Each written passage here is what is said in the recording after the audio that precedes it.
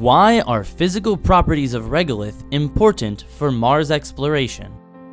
On May 1st, 2009, Spirit became stuck in cohesionless soil. Despite attempts to free the rover, NASA announced 7 months later, in January of 2010, that it was effectively immobilized, but would continue to function as a stationary research platform. In order to prevent future mission failures, we must test the soil for properties such as cohesion and friction angle. One classic method of determining these properties is through the direct shear test. The direct shear test measures the maximum shear strength of a soil sample under a predetermined pressure. The sample is put under a vertical pressure, represented by the symbol sigma, and is sheared with the horizontal force, represented by the symbol tau.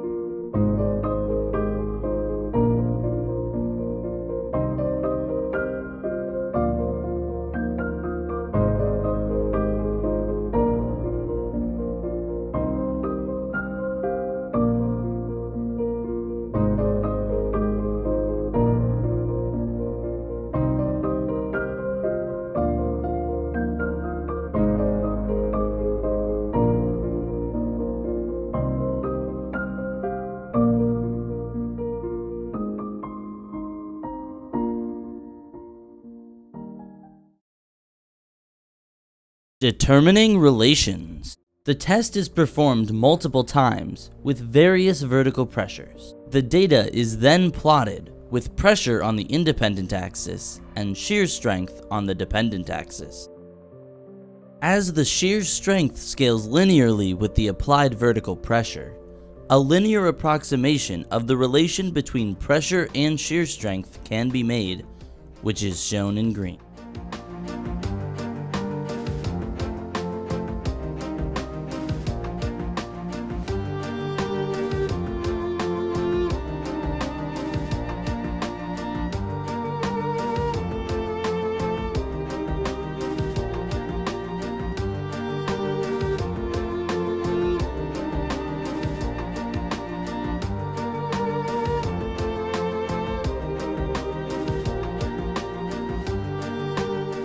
Inferring properties.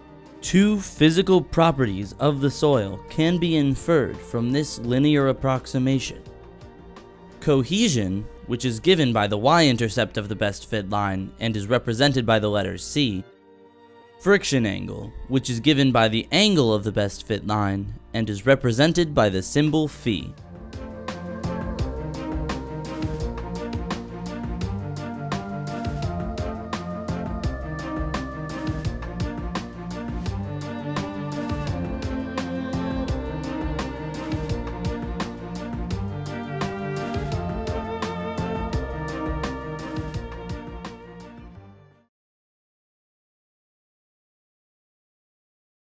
Device to simulate the direct shear test. The following device was designed to mimic the direct shear test, performed from a remote location without a laboratory setting. A hollow box with the open end at the bottom will be lowered into the soil, where the descent of the box will fill it completely with soil. It is attached to a central shaft, which allows it to slide in one direction horizontally and is free to move vertically. The central shaft applies a vertical force to the box to generate the pressure necessary for the test, and then it applies a horizontal force on the box to generate the shearing force on the soil. The hollow box represents the upper container in the standard direct shear test, while there is no lower container as a part of the tool itself. Instead, the soil inside the box is sheared against the soil below the box.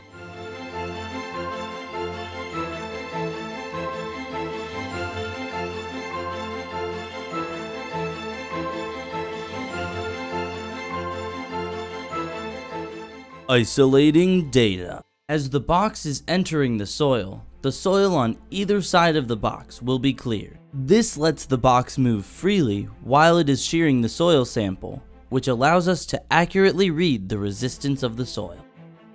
2 clearing flaps will lever the external soil out of the way, and the box will be free to move in the direction of the shear force.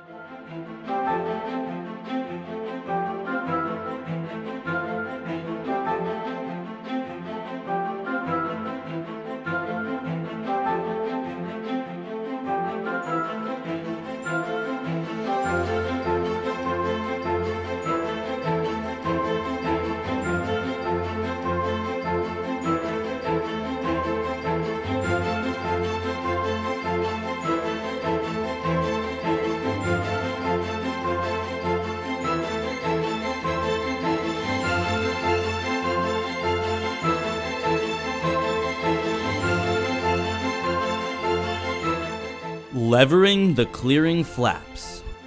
A levering mechanism is necessary in order to clear the soil. Springs in tension are affixed to the end of each flap and are released by a triggering mechanism which activates as the tool is lowered into the soil.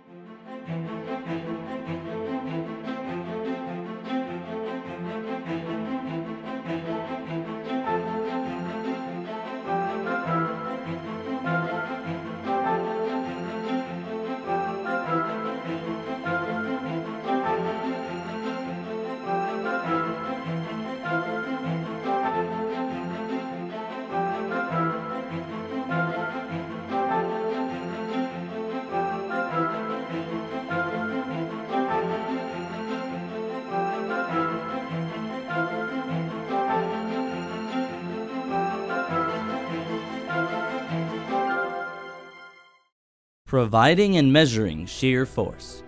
By using a system of rails, an actuator is connected to the shaft that provides the shearing force. The force provided by the actuator is equal to the shearing force on the soil, which is measured by a load cell placed on the end of the actuator.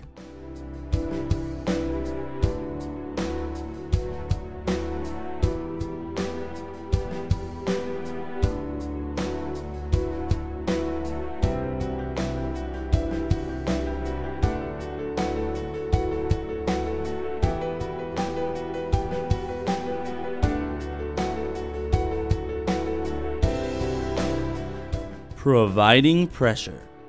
To apply pressure on the shaft, which in turn applies pressure to the soil, weights are placed on a large plate which is connected to the shaft through a load-bearing structure.